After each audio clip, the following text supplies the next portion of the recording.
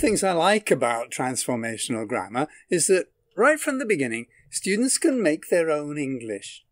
Even a beginner can make a sentence that is grammatically correct, but perhaps no one has ever said before, like, the hippopotamus plays the guitar, or the tomato understands the politician.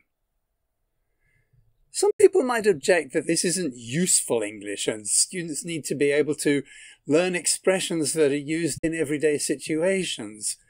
But I'd argue that it's useful in a different kind of way. It gives students a strong sense of language structure. This is how sentences are formed in English. And it gives them an opportunity to play around with the language and experiment with it. So far, we've studied a very simple structure in its basic form.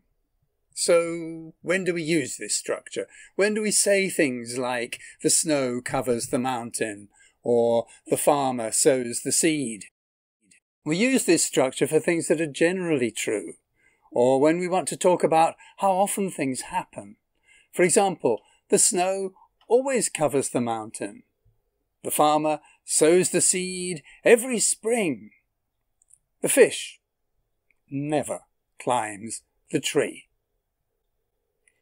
We'll talk more about this and we'll come back to this basic structure later on and look at it in more detail. For example, what is the role of the determiner? And what happens if we change it and use a different one? Or if we don't use a determiner at all?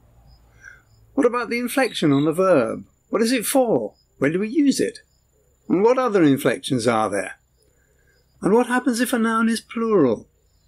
We'll look at all of these and more later on. In the next video, though, I want to move forward and take a look at a simple transformation. Let's find out what transformational grammar is all about. Are you ready?